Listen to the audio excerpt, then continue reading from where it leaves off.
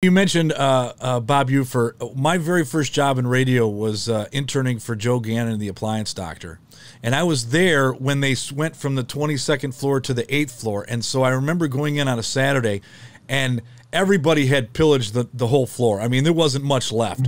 One of the two things that I got was a cart of a clip of J.P. McCarthy doing the parade, the Thanksgiving Day parade. But my most prized possession, even to this day, was a 2-set disc of the best of Bob Ufer.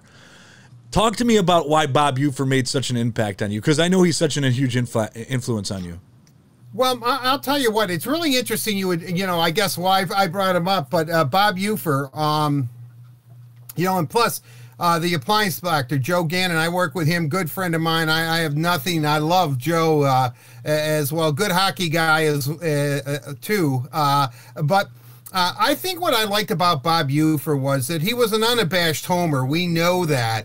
But I think, sports was still kind of fun. Even Dr. Strange Hayes for Woody Hayes, he used a lot of cultural references. He himself was a world-class athlete at the University of Michigan. I think he had a track record for like 1,400 meters or something when he was a student at U of M. Very successful, I think, in real estate in Ann Arbor. But I think he kind of brought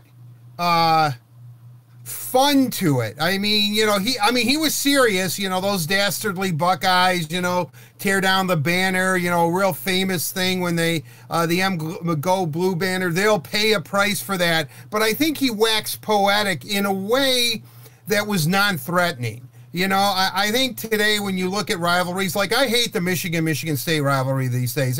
It's way too over the top on both sides. I mean, I just don't pay attention to that stuff anymore. And I really don't pay attention to sports fans in general anymore because it's ugly. And Bob Ufer was anything but ugly. He made it fun. And, hey, I'm a Michigan homer too, so it was fun that way as well. But I really think even if you were a fan of the opposing team and you heard his broadcast, I think you were chuckling right along with him. I don't know if that's the case today with the way sports has I'm going to sound like I'm a big Devo fan. The de-evolution of sports fans as far as not the evolution of sports fans.